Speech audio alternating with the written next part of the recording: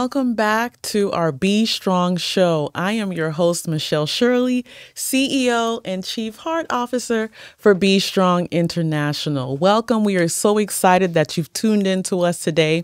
We have some amazing information for you. We have an amazing guest that I'm really excited about. I do want to share that we have an amazing event coming up. It is our annual fundraiser called Hearts in Rhythm. It's April 27th, and we are looking for your support. We're looking for corporate sponsors. Our reception sponsor is already sold out.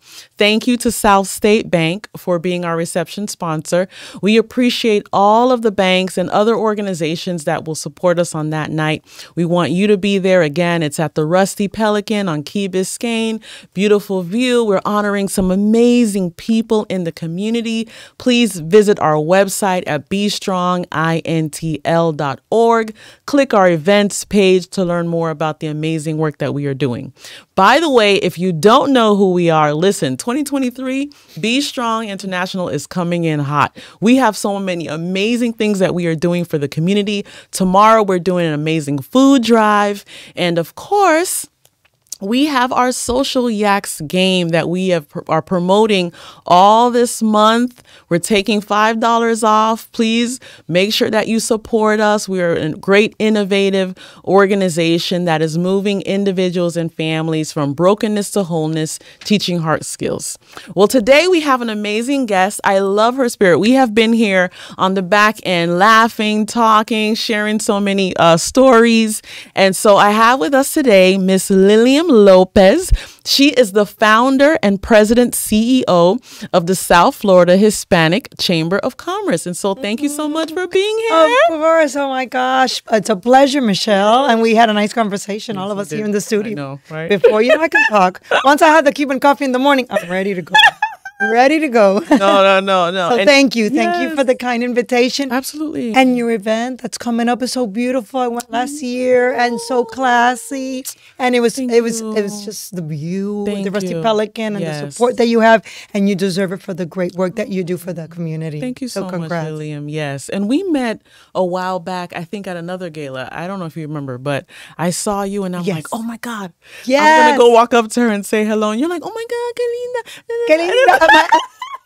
At the Miami-Dade Chamber with my friend Eric Knowles. Yes. A year before. Yes. And this year, Eric so kindly on their board, they gave me an award, the Citizen of the Year. So beautiful. Eric is a friend of many years. I love Eric Knowles. And I have a history with their chamber because of Dorothy Baker, the previous their previous president, who, when I started with this, founding this organization, she was like a mentor to me. And we used to do events together. She would call me, Lily, you have to do this and that. And you always appreciate that. So I have a strong relationship and strong ties to the Miami-Dade Chamber. That's wonderful. That's wonderful. Yeah, they're my friends. Yeah. So tell us about the chamber. How did it start? I mean, back then. Yeah, it was very difficult for women. So what happened was that I wanted to be a lawyer. And I graduated from St. Thomas, and I'm a St. Thomas alum, in a major in political science. So I wanted to go to law school. So my mom got very ill. And a friend of mine was the executive director of the Spanish-American League Against Discrimination. And he said, Lily, you know what? The nonprofit world is not that bad. I'm leaving now. I'm going to recommend you for this position. So I was selected to be the executive director to work hand in hand with the late Osvaldo Soto, who was one of the founding members of CABA, the Cuban American Bar. Okay. And Dr. Eduardo Patron, who was the president of Miami-Dade College. He was a mentor to me, and he had been also founding chairman of SALAD. So I worked basically with them. So I was like trained with the best of the best. That is great. So what happened then that my mom was very, like I said, she was about to sort of like, not die, but she was critical. So I left the job, stayed taking care of her for 6 months. And then after that, she bounced back. She did a little bit better. So some friends of mine said, why don't we start a Hispanic chamber? There's no Hispanic chamber that represents like the young professionals back in the time, of course, like us and and I'll give you an office and we have the CPA and that'll give you time to take care of your mom. So it's an interesting story when people ask how it started. It started so I could take care of her. But I did have the background of the nonprofit. Which was helpful. The journalism also. I studied journalism and political science. So I was trained to do press conferences, to do the press releases, to do banquets and what have you. That's amazing. So life takes you through a path. That journey. And I always tell my daughter, you know what? Life takes you. I mean, you have to go with it and you have to prepare yourself, but it'll take you where it wants you to be. Yeah. And then I didn't know that it was going to become such an important organization, one of the top 5 Hispanic chambers in the U.S. I mean, but it took a long time. Of Imagine course. a Hispanic woman and young. Oh. I know, of course. You hear my that just tells you. It's very difficult when you're young Hispanic and a woman to be taken seriously. So, but you know what? You keep going and just working hard and doing what you have to do. And eventually, the organization got the recognition. Yeah. Plus the board members and the members in general. Everybody's really nice and committed. And we have fun.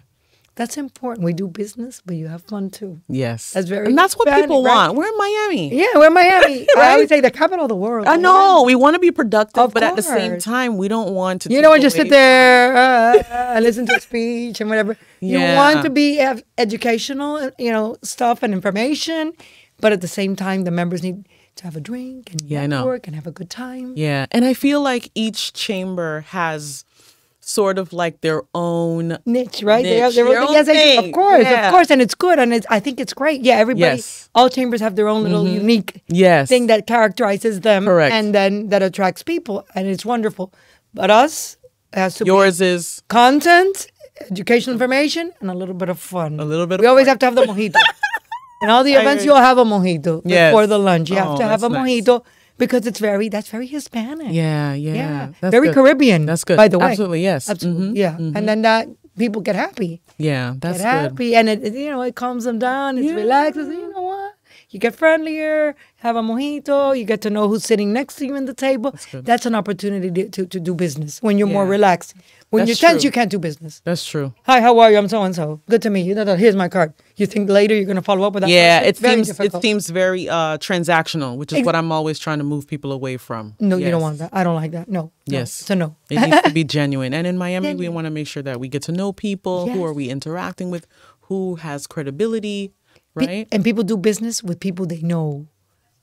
Like you say, credibility, people they know, they've seen, they've talked to several times, then they feel comfortable out of the blue. We're not, I used to say, because now we don't have that, but before, Yellow Pages, who's of a Hispanic or anybody from the Caribbean, African Americans are very similar to us Hispanic. Yeah. Yellow Pages, No. Yeah. Who did your... I remember those. Who's your banker, right? Remember the Yellow Pages? They were huge. I'm like, this is only A to L? Oh, my God. We go by word of mouth. Who does this for you? Who does that? Oh, yeah, he's my friend. Oh, I met him at the chamber. Oh, he's a nice I love guy. that. You can trust him. Yes. You can trust her. And then people like that. Yes. That's what that's how we are. Referrals, yeah. Referrals. I and the love personal touch. I love that. Yeah. I love that. So I know we spoke a little bit about these amazing events that you have coming up. I want you to share with the audience some of the things you're working on. Yes. We just had a lunch in Doral because we've always had a Doral chapter. So in December, we had our toy drive and lunch in Doral. In January, we had a lunch in Doral also.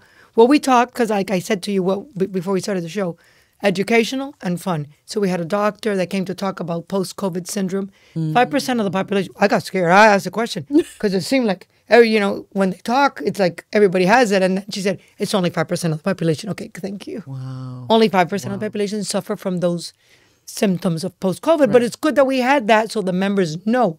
And then some people say, okay, so now I know what I had. Yes. Now what I'm feeling is post-COVID syndrome, but it's only 5%. And now we have the heart disease awareness this Friday. Yeah. It's a lunch at the Biltmore. And like I was telling you previously, prior to the show, starting the show, that we have a panel of doctors. We always want to have educational information for the members. So we have Dr. Joseph Lamelas, who's the best cardiac surgeon from UHealth. They're the presenting sponsor. And then we have a doctor from Mercy Hospital.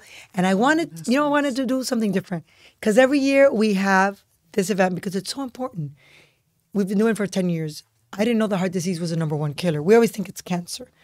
The #1 killer of both men and women is heart disease. And women. Women. I want to make that Women clear. think it's breast cancer. We want to make that clear. It's very important. So that's why I've been doing this. But sometimes people fail to understand. So I said, let me spice it up a little bit. So then we have Dr. Vivian Gonzalez from Caso Cerrado. That's a very famous show that was for 15 years in the air. She's a neuropsychologist. I said, and she's fun. I said, let's bring Vivian too, because Vivian is going to talk about stress and our lives and women, and we're so stressed out. Yeah. What role does that play in heart disease? Maybe blood pressure, whatever. So let's give it the twist. Let's hear the doctors and let's hear a psychologist talk about the stresses of life, the day-to-day, the people, the women with children, they have parents, they have the husband, the house, the job. How does that affect the heart? Yeah. So we have that. And then to spice it up too, we have a professional fashion show because it's before pre-Valentine's Day. So that's going to be nice. So nice. With the violinists play. Well, and then it'll be like Mommy and Me. That's so the little ones. And then the panel. And then the Hispanic Women's Society Network of the Chamber. Then they're going to model at the end just to close. Oh, yeah. That's really nice. It's going to be really nice. Yeah. I love how you put that spin on it. I love how it's just like. And then people are enthusiastic. Yeah, and it's fun. You know, we're bombarded with so much information. And so much negativity. So we don't want to leave out of there saying, oh, the heart. Correct. So we want to leave saying, okay, this is what we're going to do. We're going to take care of ourselves, but we're going to model. In red. I love it. Right? I love it. And then you feel better. I love it. Yeah, I love it. Oh, that's amazing. And then we have the gala. Oh, February 24th, which is Havana in the 50s. We're celebrating U. Sylvester's 50th anniversary. So they're the presenting sponsor. And Emilio Estefan confirmed the gala is sold out. I know, before we announced them. So now people are really nervous and they want to go. And they're pretending that they didn't see the invitation prior to that. It's just that they pay attention. Now it's Emilio Estefan, they're paying attention. And I feel bad. I wish I would have had a bigger room, but there's a limit. There's a limited capacity to what the a ballroom. Fun night that will be. That's gonna be so nice. Oh my goodness. Yes, it's gonna be super nice. Maybe I'm gonna switch clothes and become a server so I can see this experience happen. It's so I was thinking maybe we could put a tent in the terrace or something, or maybe do an after party and allow people to come in later. Yeah. Oh, I'm thinking of creative things because I like to say yes to everybody. I know. Everybody says, oh, Lily's a yes person. You got to learn to say no. Me too. I say yes to everybody. Yeah. And then you feel when bad. You know it's for a good cause. Yeah, we're raising funds for our scholarship program and our education enrichment program. And we've given close to $1 million as part of our foundation. That is wonderful. To financially disadvantaged minority students. Wow. And so let's talk about that. Yeah, let's talk about. So how are students, if parents are watching right now, or they're working with other nonprofit organizations, especially in the areas in which your constituents are, how can they learn more about that program, to donate, to give? To figure out how students can be a part of the application process? They have to be part of the Academy of Hospitality, Tourism, Business and Hospitality of Miami-Dade County Public Schools, because hospitality is our #1 industry. I love that. So it's that, and we select schools. Beach High, we've done Miami Norland, we've done Hialeah, we've done Homestead. To Norland. Woo! Oh, Vikings. Oh yeah, the student we've done with. Taken students from New Orleans on paid trips. Oh, that's the enrichment program. Yeah, many years. We've been doing this for 16 years. Well, the foundation started 25 years ago, 26. That's beautiful. Yeah, I started it because I figured my mom was a teacher. She loved, and my grandmother and my great-grandfather. So I said, we need to do something with education. Yes. Education is so important. Yes, it is. Right, when you teach these students. So we have kids that, Michelle, we take on a paid trip in a partnership with Southwest Airlines.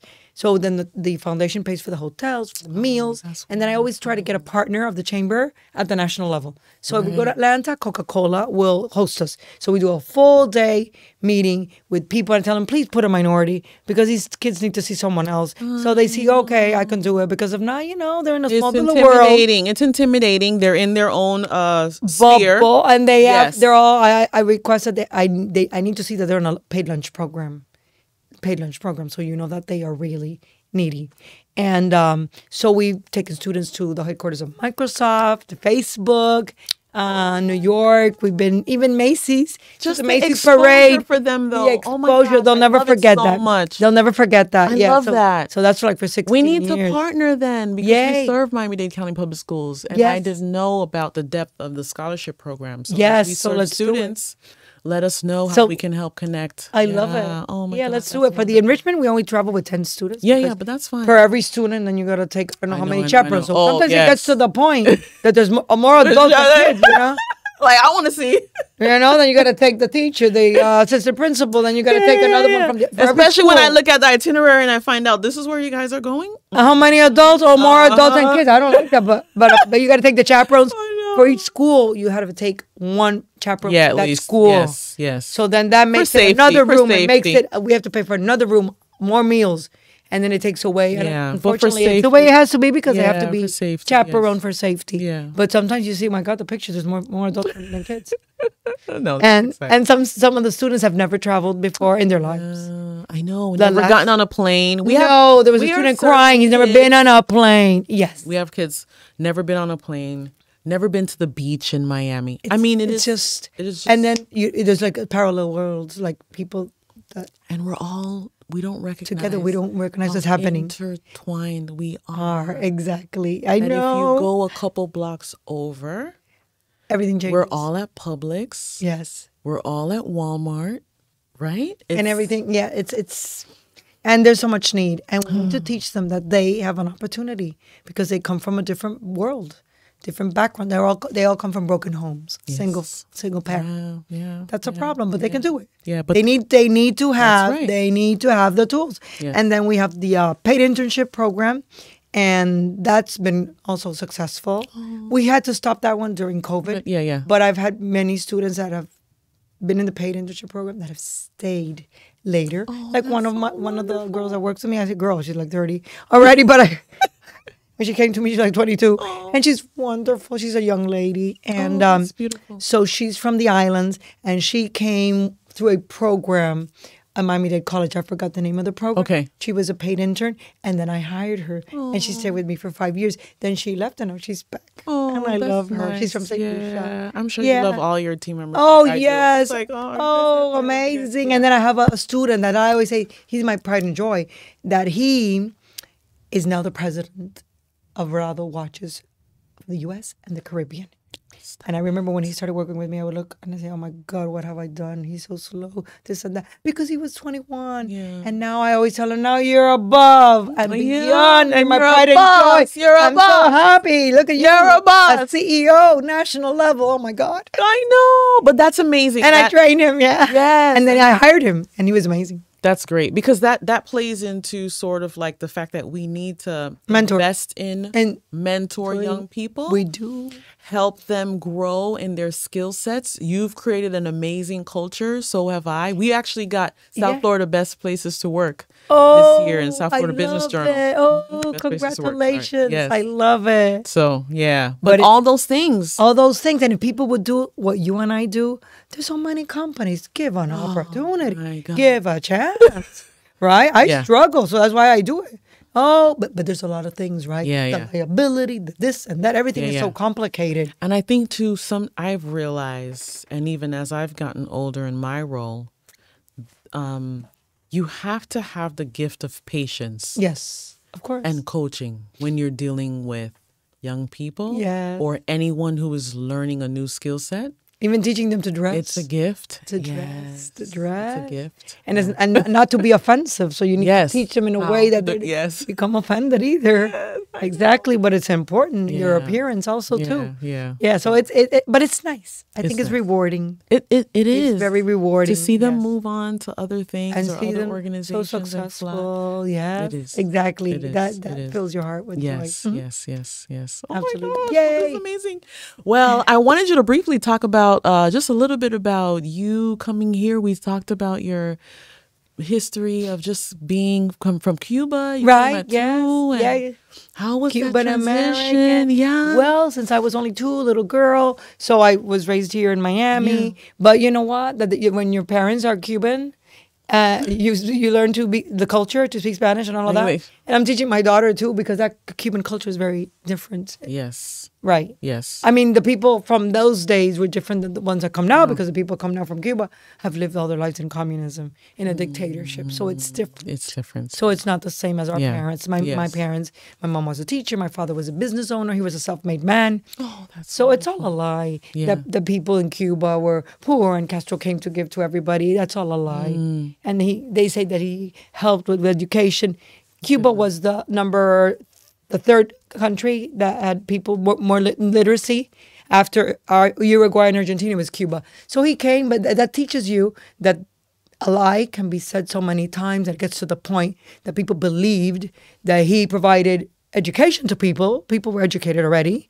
And he also lied about the healthcare system, which the healthcare system in Cuba was amazing. You could tell by the doctors that came back in the day that immediately they were able to get their board and work as doctors, whereas now the majority of the doctors that come from Cuba, they cannot pass the boards. Oh, wow.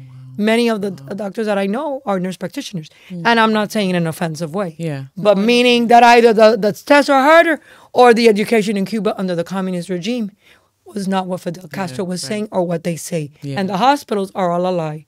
And I'm passionate about that, because they have hospitals that they show to the world, and then the people that go to that live there, have to take their pillows, the stitches, everything for them, because there's nothing for them. So it's all a lie about communism, and now they're in Venezuela and all that. And I say it because many people don't realize it unless you live it. And I lived it because my father was a self-made man. So he owned businesses and did a lot. And he started here when he was like 39, 40 years old doing dishes. And I was a girl that was poor. I only had like one doll every year. So I know about that. Yeah. So when I see, when you see in this country, all of these things that are happening, I don't know. And I think it made you who you are now, though. Yes. Caring, very passionate, outspoken individual about issues. We have to be vigilant. Attention. Vigilant.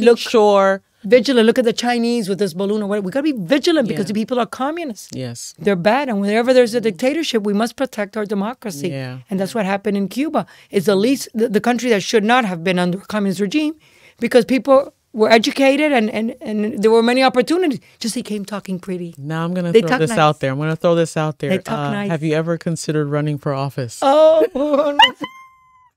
I'm just saying. Well, I have. But the thing is with that is that then it becomes very stressful, and then you get enemies. And I like to be like a mediator. I like to love people. I love everybody. And then when I'm upset, I try to right. Like me. I love my enemies. I love everybody. I love everybody. I want everybody to be happy, right? So then what's gonna happen? No, some people are not gonna be happy, and then when people are not happy with me, I get sad.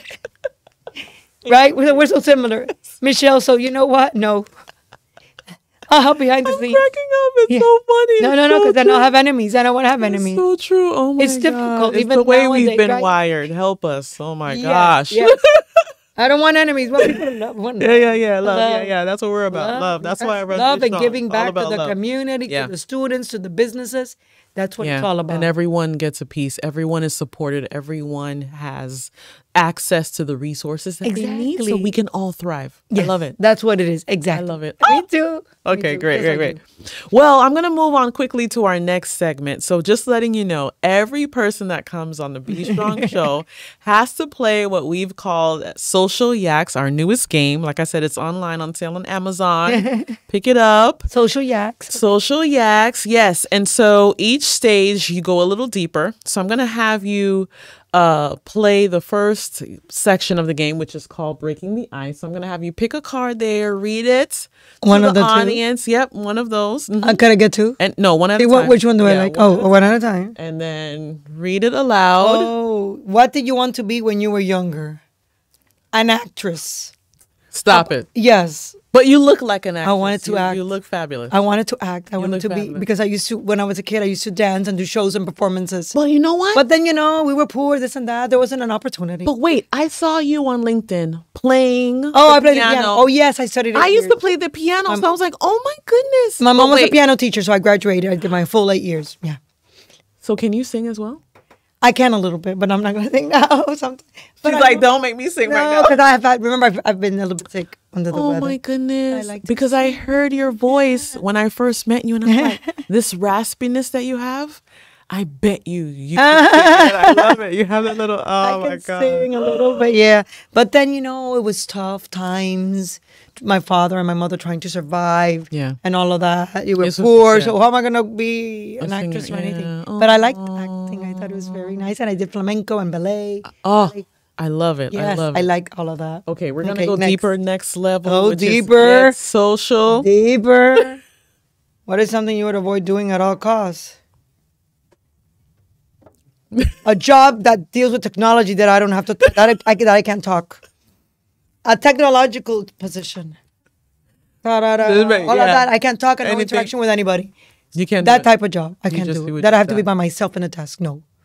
Because I get energy from being with people. Okay. Yeah, I can't be alone. And then people, those types of jobs like engineering. My daughter graduates as an engineer. I'm very proud, industrial engineer. Oh, congrats. Scholarship from UM. Engineering mind, but I could never be an engineer. I could never be software or whatever type of person. I get lost. I always have my staff. I'm here. Oh my God, what happened here in the computer? Everybody comes help me. Lily needs help. 5 people come rush What happened? I don't know. What happened here? They take over here. They're like, okay, just move out of the way. Just move out of the way. So I could never do any of those jobs. Behind a desk, not talking to anybody. Oh my God. That's so cute. All right, let's pick another one. Okay, another one. What activity energizes your soul, mind the most? Being with people. Yeah. And the events. I love that. I'm a people person. I love to be with people. I feel better. Now, when I was coming here, I said, oh my God, I'm driving. I hate to drive. Now I just saw you. I saw your team here. I got so happy. Being with people. That's awesome. People person. Next. Okay. All right, so we're going to dig deeper. Oh. What is something you think people do not understand about you? Oh, that's a deep one. I like that.